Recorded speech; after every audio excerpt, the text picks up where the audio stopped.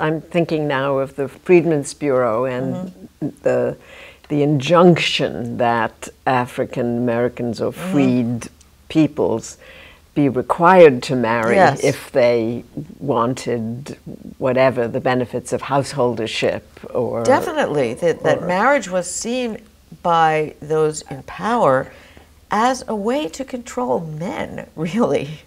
That once a man was married, he was legally obligated to support his wife and children. That was not true of someone just living with a partner willingly. So it had a benefit for the state, and that person could be, their wages could be taken, or they could be thrown in the poorhouse, etc.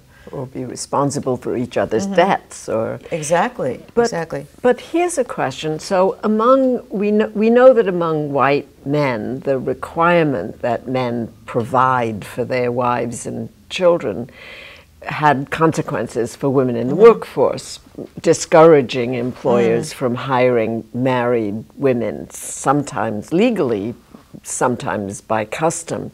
But what about for black women? Did marriage have the same implication for them? Did it carry the same kinds of protections that it carried for white women? Legally, yes, it absolutely did. That African American women who were legally married, their husbands could be chased down by the law if they failed to support. And in fact, during Reconstruction, after the Freedmen's Bureau put in a great push for African American men to marry their wives and to decide between two women if they'd been married to two different women at some time because of sale and separation of families.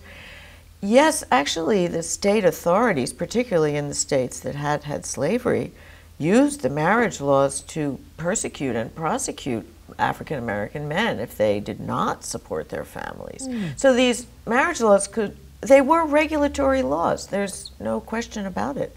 And they were used in punitive ways, differentially, racially, I would say. And as your student Annette Igra showed, during the Depression, many men, black and white, were thrown into prison to do prison labor when they were deserting their families because they could not support them.